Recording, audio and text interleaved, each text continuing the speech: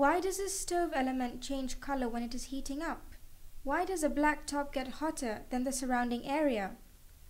How are infrared cameras able to see people in a pitch black room? All of these things happen because of thermal radiation. Thermal radiation is a type of energy emitted by anything with a temperature higher than absolute zero. All particles warmer than absolute zero have kinetic energy because they move in random directions. This energy is radiated out through space, like ripples in a pond. The more kinetic energy an object has, the higher its temperature will be, and the more energy it radiates out.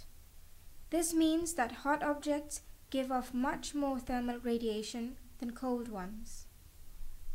Here we have two containers, one with cold water, the other with boiling water. To the naked eye, they look the same. However, when you look at them with an infrared camera, you see the boiling water is giving off much more thermal radiation than the cold water. The infrared camera detects thermal radiation and shows it as a grayscale image on the screen. For two containers made of the same material, the hotter one will appear brighter in the thermal infrared image than the cooler one. Most thermal radiation is invisible to the naked eye.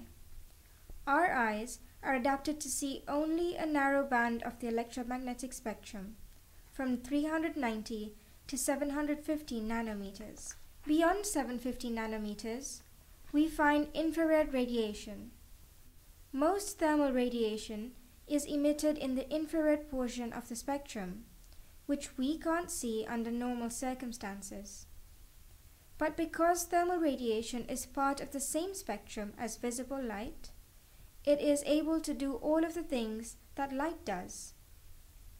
Thermal radiation can travel over long distances, it reflects off surfaces, and it is absorbed by objects like the cement in this street. However, just because thermal radiation does all the same things as light does not mean it does them in the same way. Objects that normally aren't reflective in the visible spectrum can still reflect infrared light. And some things that allow visible light to pass through block thermal radiation, rendering them opaque to an infrared sensor. Another factor affecting thermal radiation is an object's emissivity. Emissivity refers to how much radiation a particular object can absorb and emit. Objects that are black or dull in the visible spectrum have a high emissivity for visible light, strongly absorbing sunlight and thus getting hot. Objects that are highly reflective in visual and infrared, like this kettle, have a low emissivity and do not radiate much energy. Even though the kettle is full of boiling water, it doesn't appear to be much hotter than its surroundings due to its low emissivity. This bottle is covered in a material that absorbs radiation while having low emissivity in the infrared. This is a highly unusual material. We more frequently encounter objects that have low emissivity in the visible and high emissivity in the thermal infrared. Note that we have not switched the bottles around.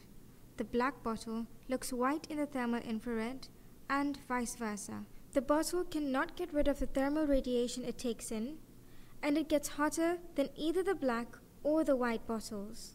How much thermal radiation an object emits is thus based on both its temperature and its emissivity.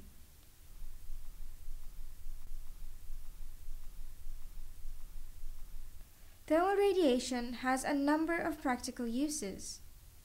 Can you tell how many people there are in this forest? How about now? Thermal radiation sensors make it easier to see people who might otherwise be hidden or hard to find, aiding in search and rescue work. Thermal imaging can also help make wise energy decisions. With infrared sensing, we can see where heat is being lost from buildings.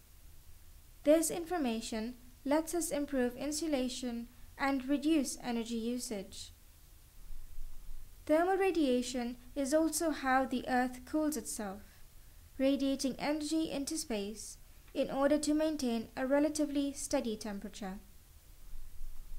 Thermal radiation has a number of purposes, both on the personal and the planetary scale. Understanding how it works provides a number of opportunities to help people conserve energy and improve the environment.